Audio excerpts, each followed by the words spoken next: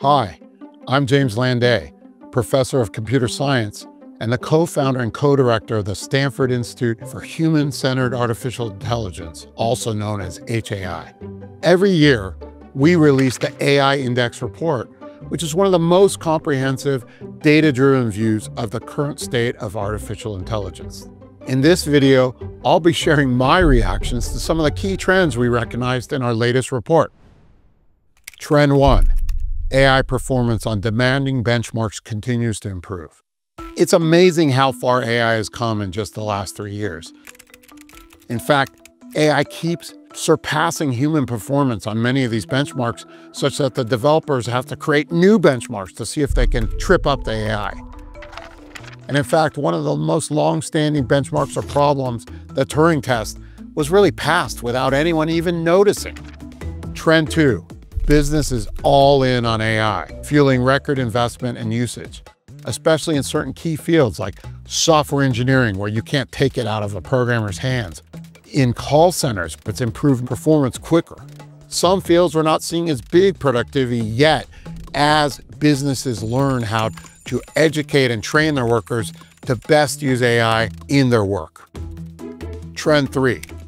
AI and computer science education are expanding, yet gaps in access and readiness persist. Although our most recent report shows that there's a lot more computer science education and AI education around the world, there's still gaps in access in different parts of the world and in different communities, especially related to wealth.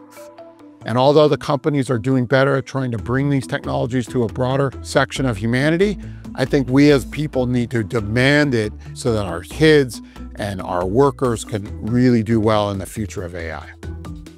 Trend 4. AI models are becoming increasingly cheaper to use. This means that as this continues, these same powerful models will eventually be able to work on your phone or even on your watch without having to go off and use expensive GPUs that are in big server rooms in the cloud. Trend 5. Carbon emissions from AI training are steadily increasing. This is one of the concerning issues with AI. It's not just for training the models. It's also when you use a model, that causes a cost that generates carbon emissions as well. Now, the good news is, one, AI is helping researchers come up with even more and more efficient models, both in training and in serving your queries when you use it. And two, there is a big incentive for these companies to reduce those costs. And so there is lots of progress, and I'm hopeful that this issue will get better over time. What are your reactions to these top key trends? Don't miss out on the evolution of Gen AI and be a part of its growth and development by enrolling in Stanford Online's Generative AI program.